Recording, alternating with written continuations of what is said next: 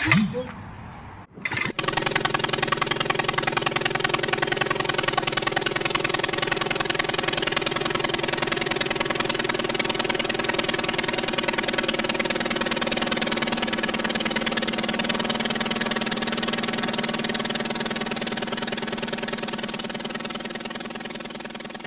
to ADCO Aviation. First off, I'd like to thank all those that sent me messages to check on my building and video progress. I just love the encouragement this building community gives. I know it's been a while since my last video. I'm going to try to get us caught up soon. On the third video, I ended with both wings assembled, but still needed the nose ribs. So I took my plexiglass pattern that I discussed in the last video and laid it on the plywood and marked out all the nose ribs. I then took it to the bandsaw and roughly cut them out a little larger than the marks. I then used sheetrock screws to screw several ribs together and used a router with a flush cutting trim bit. It has a roller that rolls along the plexiglass pattern and trims all ribs exactly the same. I lightly sanded them and used a Forstner bit to drill out all the lightning holes for all the ribs. I then made this jig to hold all the ribs so I could cut the notch for the leading edge stringer. I then took this rib-filled jig to the radial arm saw and easily notched the nose of all the ribs. Next, I began the Aileron pivot blocks. The brass tube I told you about last video worked perfectly.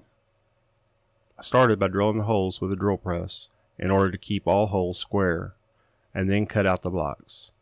I first applied glue to the bottom of the block and around the brass tube, and pressed the tube into the block and then into the aileron end rib. Once all the aileron end ribs dried, I trimmed off the tube and clamped them in place. I also glued the pivot blocks to the 1/4 inch rib stiffener. Once all these blocks dried, I clamped the aileron in position and used a 1/4 inch drill bit and the brass tube as a guide to properly drill out the pivot blocks, so that everything would be perfectly in line.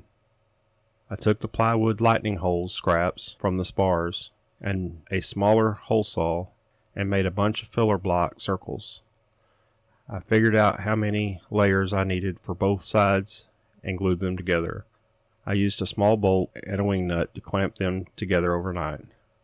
Once dried, I sanded the cylinder and then had clean looking spacers to keep the ailerons from sliding from side to side. Here you can see how it gives me a 1/4 inch gap between the aileron and the wing ribs. Next we get to build the ailerons. This is getting exciting. I added the plywood for the aileron spars, then glued on the doublers as per the plans. I also took this opportunity to glue in the diagonal cross braces for the ailerons. The next day, I flipped the wing over and repeated the same process for the bottom side of the aileron. Took this time to add the plywood on the end of all 4 ends of the wing to stiffen up those last 2 ribs. Okay, so now the glue is dried, it's time to cut the ailerons free. I cut all the ribs per the plans and the 1/4 inch out of the trailing edge.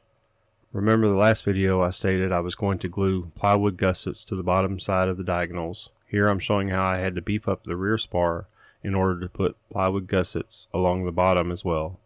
I also added gussets to the front spars as well.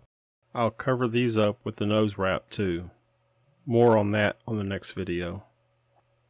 Here I'm showing all the roughly cut nose ribs for the ailerons. I clamped them together where I then took them to the sander and sanded them all smooth. I then bore out the lightning holes to the whole bundle. Once they were all sanded and ready to install, I mixed up some more T88 and glued the nose ribs to both ailerons, and the next day trimmed off the rib cap strips and was able to sand them smooth and get them ready to cover with plywood. Of course, you know I had to install it in the wing and check for clearances and play with the working aileron. The next series of pictures shows how I closed up the wing at the aileron pocket by gluing the plywood strips on the top and bottom and filling the gaps with foam board. On the next video, I'll show you the leading edge and fuel tank prep. I hope you enjoyed this video, and maybe it can answer some questions you may have, or maybe even encourage you to start a build like this. If you want to start from the beginning of this build, I've placed a link to the playlist in the YouTube description. If you enjoyed it, please like and subscribe to my YouTube channel. If you'll click the bell notification, you'll get a notice every time I upload another video. Thanks, happy building, and be safe.